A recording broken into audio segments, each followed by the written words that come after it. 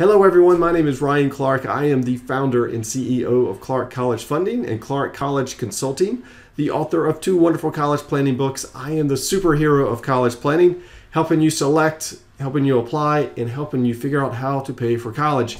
And today we're going to talk about how to spend money in college. There is some techniques to this, there's some tips, so I'm going to give you 6 tips to help you through this process so you don't make any huge financial mistakes. So tip number 1, you want to start with opening up a bank account and getting an ATM card today. And you want to do it as a joint account between you and your parent because it just makes getting the money very, very easy. You can get money quickly.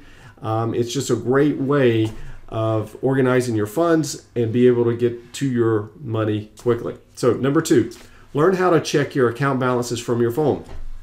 If you are a teenager, you're constantly on your phone, it's with you all the time, and so you need to know how to go in and look at your bank statement before you buy something. So before you go to the grocery store, before you go to Starbucks, before you go get something or buy something off campus, check how much money you have so you don't overdraft. So it's a great idea just to learn how to do that. Tip number 3, learn how to deposit checks. In today's world, all you need is a phone with a camera and you can deposit checks. It makes it really, really easy. So have your mom and dad or have someone show you how to do that. It won't take long. It's pretty intuitive. You'll like it. It's going to save you a lot of time, a lot of energy. So definitely learn how to do that. Number 4, and this is probably the hardest thing to do, is you need to create a budget. So before you go off to college, more than likely, your budget's going to be pretty tight. Most college students, it is pretty tight.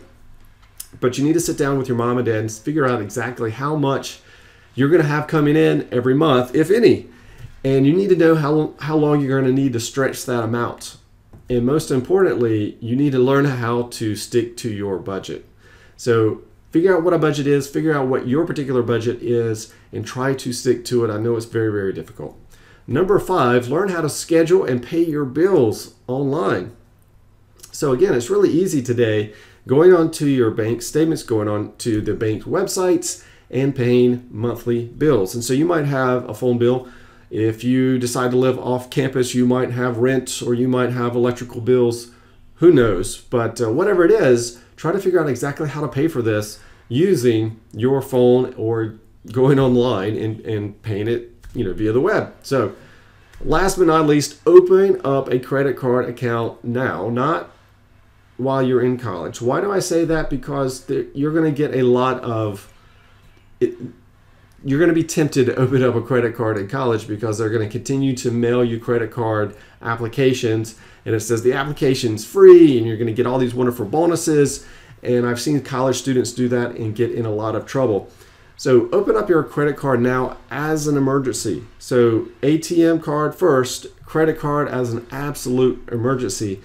But you can have one and you can start building up credit, and it makes sense to have an emergency credit card account, and that's what you should use it as an emergency. All right, guys, so the time to start developing good money management skills is now. Do it over the summer before you go off to college. You will have a great start to your freshman year if you can implement some of these strategies. And do me a favor, guys, please send this and share this with other students and parents who might need a little additional assistance, or they might want to just get on the website or get on my blogs or sign up for this newsletter so they can get this information every week as well. So again, thank you so much, guys. I look forward to speaking with you next week. We will talk to you soon. Bye-bye.